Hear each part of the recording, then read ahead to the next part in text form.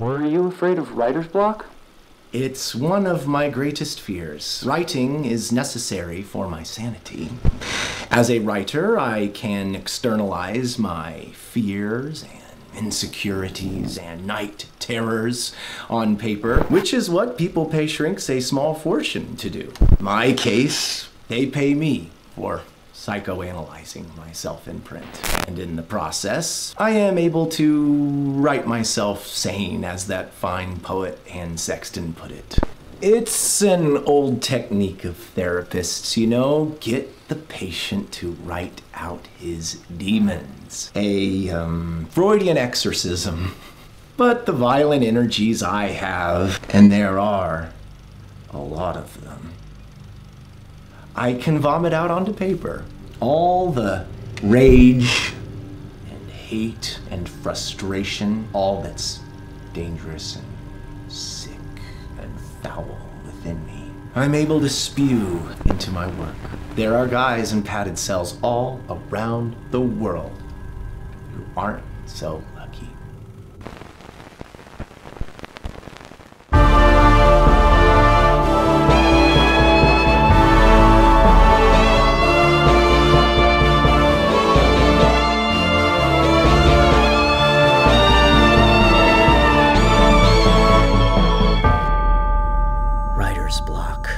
Like being trapped in a prison of your own mind with the key just out of reach beyond the bars. You stretch your arm, stretching. It's like the key is what? It's moving. It's moving away. If only you could get that key.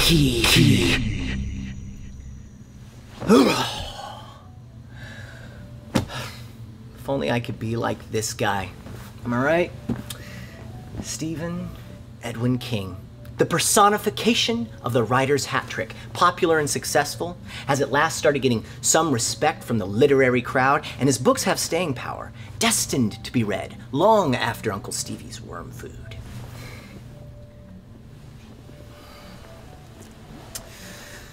And to think, if only a few things had gone slightly differently early on in King's career, perhaps the world would have never been blessed or cursed with one of the most imaginative, expansive, prolific, and relatable bodies of literary work that only an elite few writers in history have ever been capable of. Right, Lou? Right, Clark? You know, something smells fishy here. I mean, how can one man be responsible for all of this and more? To date, Stephen King has written more than 6 times as many words as William Shakespeare. William Shakespeare, well, he may have not written all his plays anyway. Some people think, not me personally, but some people think that maybe Sir Francis Bacon wrote a few of them. It's also called the Baconian theory, a theory which is both hotly debated and delicious.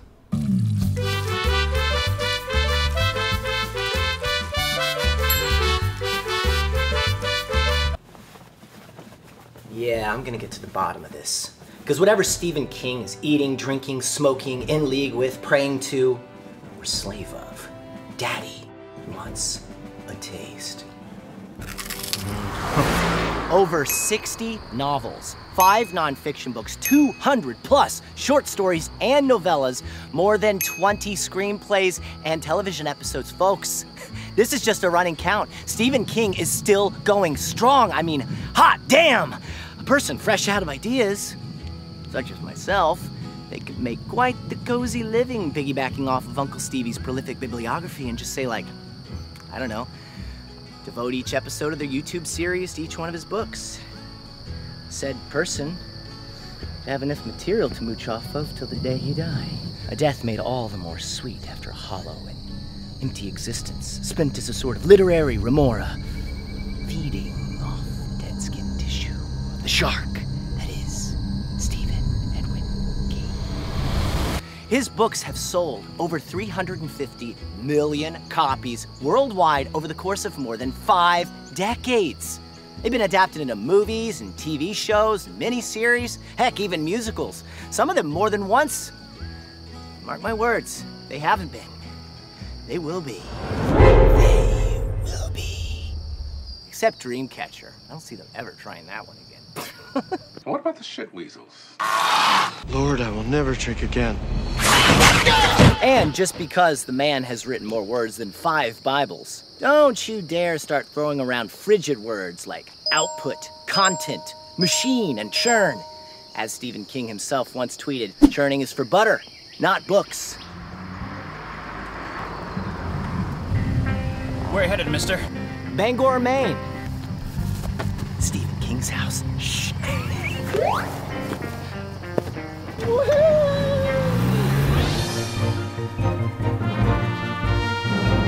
And we are now in day 5 of our continuing story about the mysterious disappearance of David McCracken, a film writer and director who gained some notoriety for his feature film Bullitt County, in which he was also one of the 4 leads. Is blood black in the moonlight?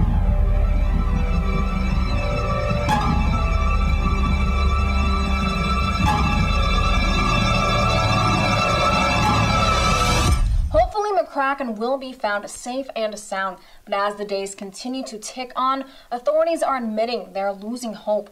Until tomorrow, this is Danica Dushku with Midworld Nightly News, signing off. When you talk about the magic of Stephen King, there's the magic that's on the page, which millions of people know. But then there's the magic of his personal conduct, the way he lives his life, and the way he supports the things he cares about and believes in. And he is a genuinely kind man. He really gets you into the mind of the characters. That's why I like reading him, because he takes you inside. It's not just an external representation of a character.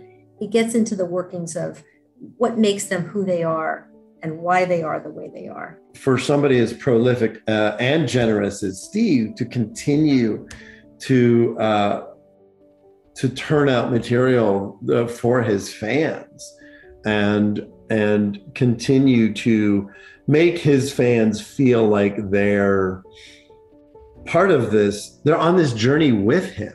I like to call it, the Mutual Admiration Society. He's responsible for fostering some really impressive talent out there. Like there's some great films that have been adapted by students and or early career filmmakers that have then gone on to make some really spectacular stuff too. And it can be traced directly to, his generosity. Bangor has benefited immensely from Stephen and Tabitha. And he gives, like I said, $3 million to the library. So that's a huge chunk of change. But I believe he also just did like $6,500 to help kids in a small area in Maine publish their own books. So he just comes at it from all angles. What we know about that's public is probably just this little tiny 1% of how much he actually gives. He's always kept putting the books out. He's always kept trying new ideas. He's always kept pushing himself.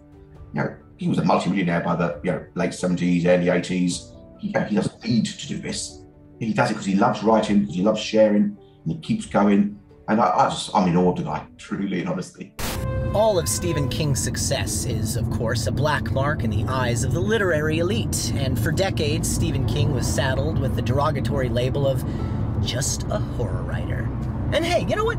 What's wrong with being a horror writer anyways? Even worse, being a popular horror writer. I would love to be allowed to go around to the front door instead of always having to use the tradesman's entrance. That would be wonderful. But essentially, I'm sort of resigned to the idea that I'm going to be regarded as a popular novelist with a popular novelist's virtues and a popular novelist's faults. And in a sense, that's all right. I'm running my own race now. If it were a matter of critical acceptance, I would stop right now, because that's never going to come on the level that you just mentioned. Whoa, never? No, I don't think so. Not in my lifetime, certainly, and probably not after. Oh boy, if I had a time machine, I'd zip on back to this 1993 interview and make a friendly wager with Negative Nancy King. Get me a piece of those mad Stephen King residuals. Because in recent years, old Stevie has not only been using the front door, he's pulling a Henry Hill and going downstairs and through the kitchen. I like going this way, better than waiting in line. Once safe spaces for only elite literary snobs, publications like The New Yorker, The Paris Review, Esquire, The Atlantic, Harper's Magazine, Granta, the Virginia Quarterly Review, McSweeney's, and Playboy have all published King's stories. I only read Playboy for the short stories. He's a hack. Huh? Stephen King. Those elite establishments only published his books so they could put his name on it to sell more copies. And despite the grunts and groans and mumbles and moans from some of the gatekeepers of the literary establishment, King has racked up quite the trophy case for himself. He's got an O. Henry Award for his Hawthorne-inspired short story, The Man in the Black Suit, a Hugo for his non-fiction work, Danse Macabre, the 2018 PEN Award for a writer whose body of work helps us understand and interpret the human condition. His romantic time travel novel, 11/22/63, cleaned up on the award circuit, garnering the LA Times Book Prize and appearing on the New York Times Book Review's 10 Best Books of 2011. Oh, I see you're not impressed yet. Well, well, well, in 2003, he was awarded the National Book Award for his distinguished contribution to American letters. And in 2015, none other than President Barack Obama himself awarded Stephen King the National Medal of Arts. For decades, his works of horror, suspense, science fiction, and fantasy have terrified and delighted audiences around the world.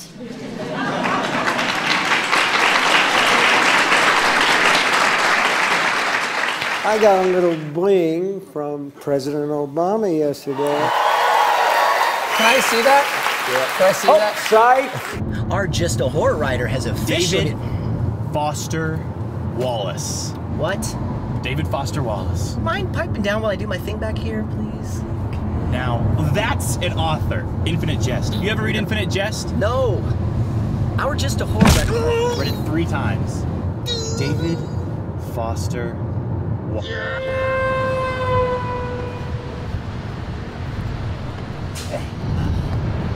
Oh. Our Just a Horror writer has now Trojan horsed his way inside Castle Literati. Oh, but don't you worry. Old Stephen's still regularly using his so-called tradesman's entrance. Good movie. Bitch in a buzzsaw. So yes, Stephen King is popular. And by his own admission, if he were writing for the money, he'd have quit a long time ago. And oh hell yeah, he's written more than his fair share of horror. But these organizations have bestowed such prestigious awards on Mr. King for the same reason I'm driving 3,000 miles across the country.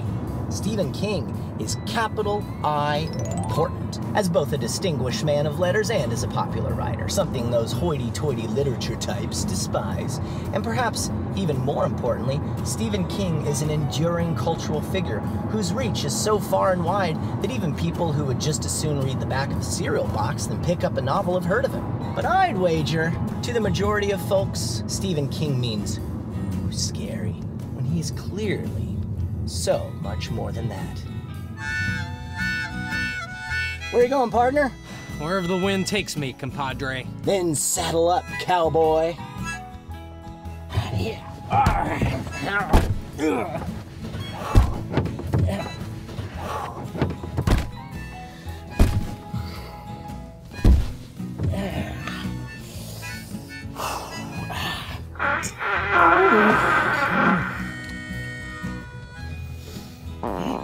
But hey, who gives a flying fart anyway if Stephen King is labeled a horror writer? Well, certainly not fancy pants legal thriller writer John Grisham, who has dubbed his fellow best-selling author as the current holder of ABLB, or America's Best Loved Boogeyman. ABLB, America's Best Loved Boogeyman. You know what, John? Thanks. Thanks a lot for helping my case.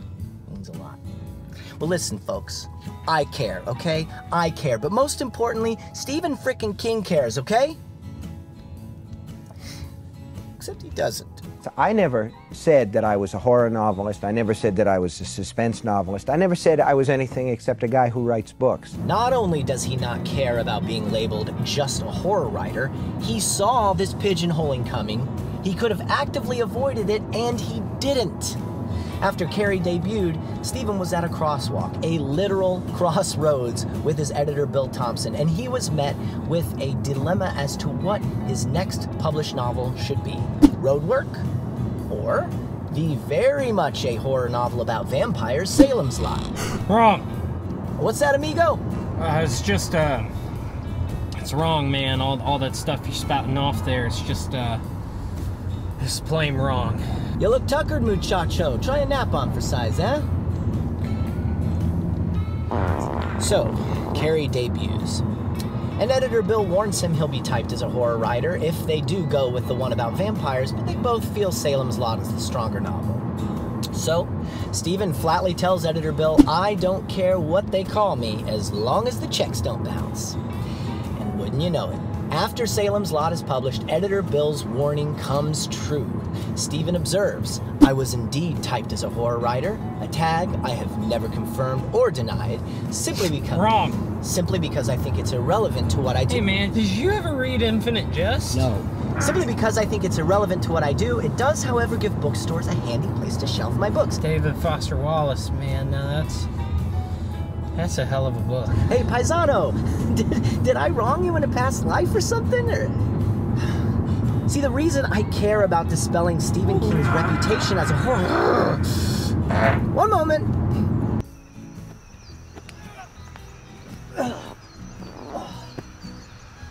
Okay, now where were we? Oh yeah.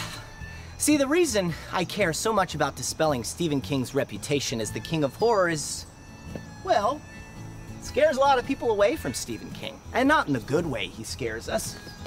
The bad way. The way that dissuades horror-hating folks from picking up a book written by Stephen King. A book they would otherwise be moved by, possibly even changed by. Because see, the truth is, his breadth of work is as wide as it is deep. You know, I'd wager in a blind test that a lot of readers wouldn't peg the same writer who wrote the gruesome Pet Sematary as the same guy who wrote the heartbreaking and nostalgic work Hearts in Atlantis. That was certainly the case for one grouchy octogenarian King ran into at the supermarket. This woman came around the corner. She was in one of the, the things, they have these electric carts for people that don't have really good mobility. I'm always afraid one's going to stroke out and the thing's going to go all maximum overdrive, crash into everything. But she was almost a Florida stereotype. She had the golf tan, she's about 140 years old, and the golf shirt. And she looked at me, and then she looked away, and then she looked back, and she said, I know who you are. You're Stephen King. You make all those scary movies. Well, some people like those, but I don't care for movies like that. I like uplifting things like that Shawshank Redemption. Ah, we're here. What I really respect about King's writing, even today, is that there's always kind of I guess you could call it a working class sensibility to it, like when his characters have money problems, it doesn't feel like the editor in his brain said, oh, they need to be under some strife. It feels like he understands what those money problems are like. He'll probably spend the first, 28, 32% of every novel basically saying, meet this character. This is this character's situation. This is their context. This is their issues. This is what's important to them. And after that, then he drops them into the meat grinder, and it's just a roller coaster after that, of course. But horror is not about propping up carving dummies and knocking them down. It's about putting real people into dangerous teeth. And the real people is the important part, really. If there is a through line to Stephen King's work as a whole, this 70 plus novels at this point, I feel like it really kind of shows in the idea of the quartet, and this idea that it's through connecting with other people that we are able to overcome what scares us. And that doesn't mean they're not heartbreaking and they're not scary at times, but I feel like there is always this connection he has with his characters, and I think he really loves his characters. And I think that comes through in his writing. And that's why they feel like real people, and they feel like somebody I can connect with too. It's not all, monsters and people with powers. There's a lot of kind of quiet horror in Stephen King. And I find that really thrilling. I think that being able to read that and sort of see the horror in areas that maybe you didn't expect to see horror, that really makes me appreciate him more, and also broadens, I think, all of our perceptions of what horror can be. It's not only writing horror. I mean, he wrote many things that are not in that field, and a few movies that are extremely famous, like The Shawshank Redemption, Stand By Me, Dolores Claiborne, Misery, and The Green Mile are not necessarily, or not at all, in horror. So I think that's obviously a a bad perception that some people have. I trusted him right away to deliver the chills in some respect or another. You know, I think I was just also able to relate to the really working class reality of his narratives and his characters. You know, like I didn't grow up in small town USA, but that was a lot more relatable to me than Castle Frankenstein, let's say, or like the teenagers of Fear Street. So I found it very approachable. It definitely widened my vocabulary, and yeah, I just consumed it voraciously. He's got all the money he needs. He has all the fame he needs and all the acclaim and the awards that anyone could hope for. But it's not why he started doing it, and it's not why he's still doing it in the 70s. You know, and that's a really admirable thing, I think. Well, folks, here we are. The moment of truth. Time to find out how the sausage is made. Being a born and bred blue-collar Yankee, Stephen King has an almost aggressively unmagical and workmanlike view of the writing process, and he's almost equally aggressive in his humility. If you like his stuff, well, he's only partially responsible for that. I don't think greatness is anything even a great writer can take credit for. The only thing you can take credit for is how much you work at your craft, how much you want to refine what you do, and how much better you can get through work. Work. When asked about his writing process, and boy, oh boy, is he asked about it a lot, it is the one word that comes up most frequently. Probably because, according to him, he is writing all the damn time. When he's in the middle of a project, and, well, given his robust body of work, when is he not? He is writing every day, including Christmas, the 4th of July, even his own birthday. In his exceptional memoir on writing, a memoir of the craft, he states, I like to get 10 pages a day, which amounts to 2,000 words. That's 180,000 words over a 3-month span, a goodish length for a book. Like all writers, he's got good days and he's got bad. Sometimes finishing those 10 pages before noon, and sometimes working into the wee small hours of the morning. Either way is fine with me, but only under dire circumstances do I allow myself to shut down before I get my 2,000 words. Whether it's a slim novel like The Girl Who Loved Tom Gordon, or the gargantuan 1,153-page beast, The Stand, Stephen maintains. The first draft of a book, even a long one, should take no more than 3 months, the length of a season. Stephen's nuts and bolts approach to writing, however, doesn't lead him to the conclusion that the stories that result from that approach are also pedestrian. No, to Stephen, writing is work. It's hard work. But the stories that spring from it are, ethereal and otherworldly. And on writing, Stephen emphasizes, we are talking about tools and carpentry, about words and style, but remember that we are also talking about magic. The word is littered throughout his memoir, and it frequently pops up in his other works as well, both fiction and nonfiction. Books are uniquely portable magic, and writing is magic, as much the water of life as any other creative art. And Dumbo didn't need the feather, the magic was in him. At the beginning of it, Stephen dedicates the novel to his 3 children and says, "Kids, fiction is the truth inside the lie. And the truth of this fiction is simple enough. The magic exists."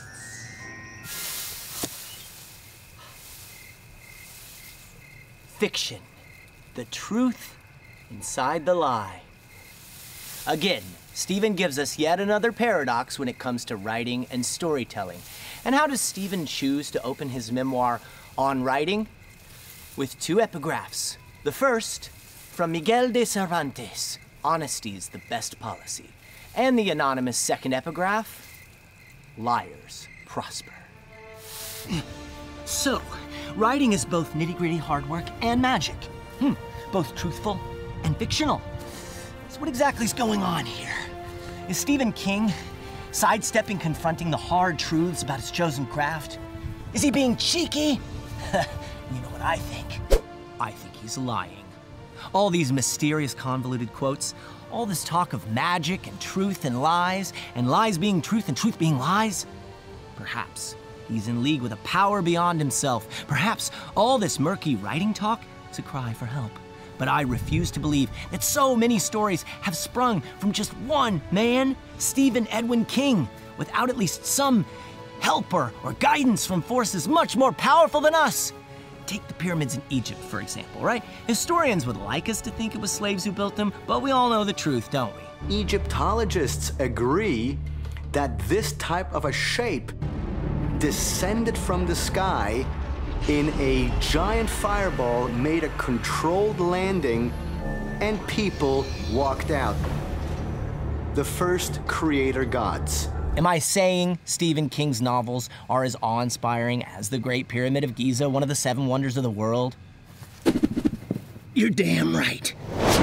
Here's how I know he's hiding the nefarious truth from us.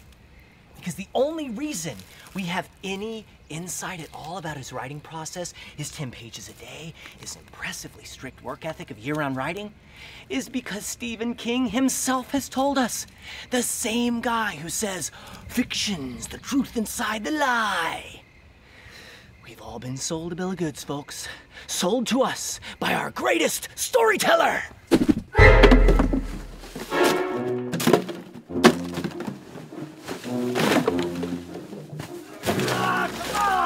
Come on! It's just a bunch of paper towels and banana peels and plastic! The stuff of a writing legend. This is just the stuff of some boring guy.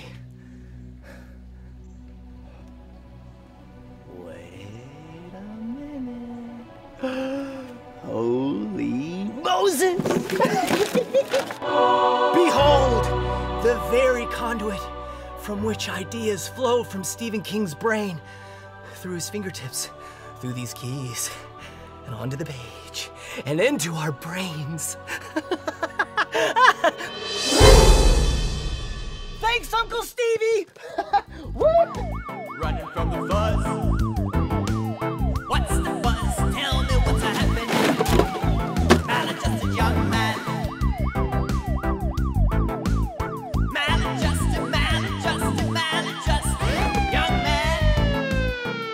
The cool thing with Stephen is like he fools you into feeling safe because everything feels so familiar in some senses. And like you're just going along and then, sort of sweeps the legs out from underneath you. And it can just, it's just weird to describe to someone like, oh, I love that. That feels like this could happen. But what's happening is actually really horrible and scary. Always get invested in his characters. Like I think about them all the time and they mean something different at different stages of life. Somehow he just puts a hole right into my imagination and like sits there. I never forget his stories. The audience is everything from teenage girls with pink hair to old ladies in their 80s with bad backs and gray hair. So his audience is everywhere and between. So no matter what kind of books you like, likely he's written one in that genre. It's these characters that we associate with, we understand, and we remember. That's, I think, what makes his books even more memorable. There are lots of other authors where I've read their entire collection of books, and if you put the book in front of me, I might be hard-pressed to tell you what the story was about and certainly what the characters were. But any King book, as soon as I look at it, I know who the people in it are, and that immediately associates the story in all of its details. I was a big horror geek even before Dr. Sleep, and I think everyone was really aware of Stephen King and the Shining universe. It's like an icon of the horror universe. And once I found out that the audition was for Dr. Sleep, they're like, yeah, this is actually for the sequel to The Shining. I was like, oh gosh, oh wow, this is kind of insane. And when I booked it, it was the most surreal feeling in the world. So I'm so happy I got to play Abra. She's definitely one of my favorite roles ever.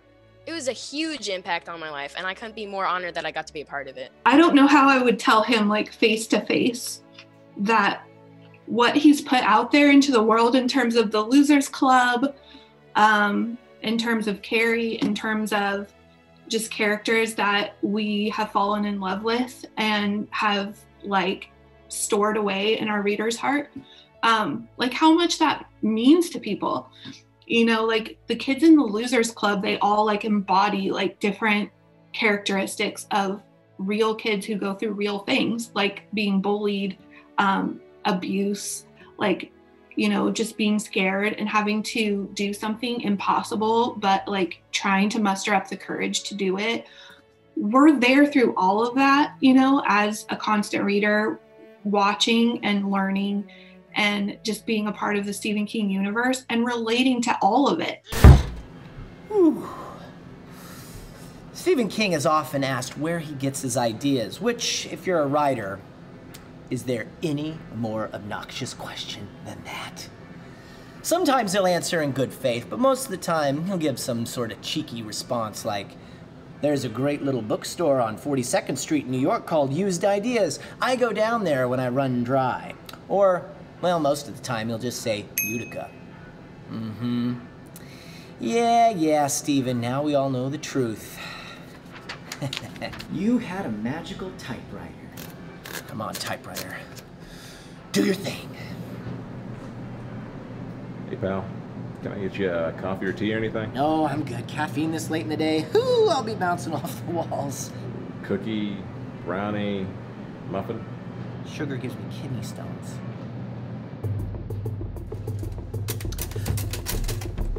I write my nightmares out. Occasionally, somebody will say to me, "I got a nightmare from reading your book." And my immediate reaction is, serves you right for reading it. Because when you get to the bottom of everything, what I'm involved in is trying to scare the bejesus out of people. A Freudian exorcism. You aren't there for tea and cookies, but to serve people's darker tastes. Finding such treasure in the trash. Do you know who this makes me feel like? Not Stephen King, strangely enough. Like his wife, Tabitha. And not just because my laundry got mixed up and I'm wearing my landlady's underwear. No, Tabitha is something of the match that lit the Stephen King fuse, because without her, we may never have gotten Carrie, Stephen's first novel. Because believe it or not, there was a time before Stephen King was a world-renowned writer and just some schmo sporadically selling short stories to men's magazines. That is, until Tabitha spotted a few pages of a story that her husband had given up on. A few pages, tossed in the trash, not unlike this magnificent beauty right here. That story was Carrie, and it would become the book that launched a literary legend. So before I head back to LA and begin a new phase of my own writing career, which is most certainly going to be profoundly earth-shattering now that I've got the secret sauce, let's take a deeper look at Carrie. How it came to be, why it became such a phenomenon, and why it still lingers in our consciousness decades later. Join me, won't you? What's this?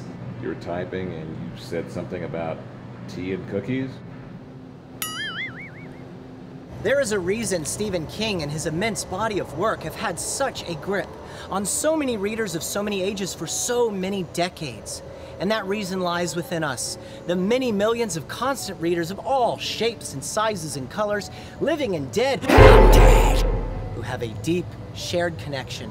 And as is so often the case with something you love, you want to share it with others, right? So wouldn't it be grand to find a few more brand new constant readers and share with them the wild, weird, and wonderful world of Stephen King? Because I believe there's something in King's work for everyone. Yes, even for you horror haters. And I truly believe each of our lives would be just a bit richer with a little Stephen King in it. Because, ladies and gentlemen, scaring us is just a means to an end.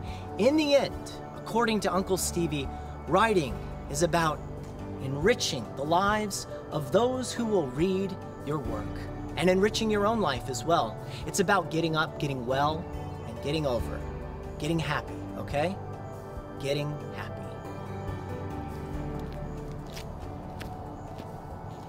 There is a whole new field of psychiatry devoted primarily to creative types. If art is born wholly of imagination, then does imagination lead to forms of imaginative thinking, magical thinking even? But if art is born of a break with reality, then how deep does that rabbit hole go?